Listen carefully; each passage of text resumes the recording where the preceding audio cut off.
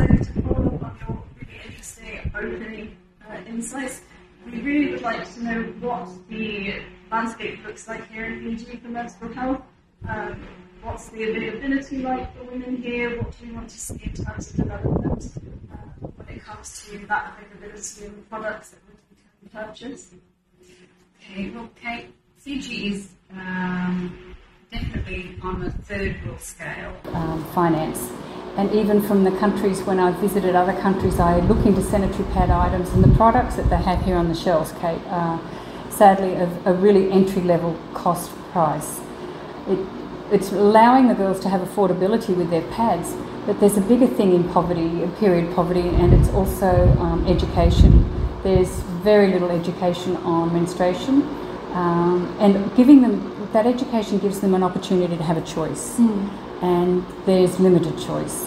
That's why Earth Sisters has really started to make inroads in education and availability for an option, being reusable pads. Every individual pad that we make here in Fiji, it minuses 60 plastic pads going into the environment. So it's all about education. We have to shift the diameter, shift the radar from single-use pads to reusables. And the young kids that are wearing single-use now, mothers also use single-use. We're into second generation of single-use mindset, and we need to change the mindset, but we can't do that without slowly education.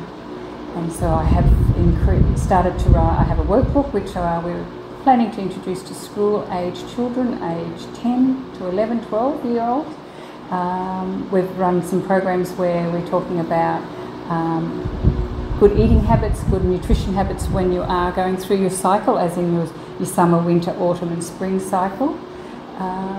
So I'm very hopeful now. We're talking a lot about sustainability, that we can then start to increase people's mindset going, well, let's look at what is a plan B, what's the options. And I'm noticing corporates are looking at sustainability, so I'm very promising future. Most definitely, it's a really, really worthy thing to be working on, so Thank you. Hopefully all of our listeners can put their support behind you.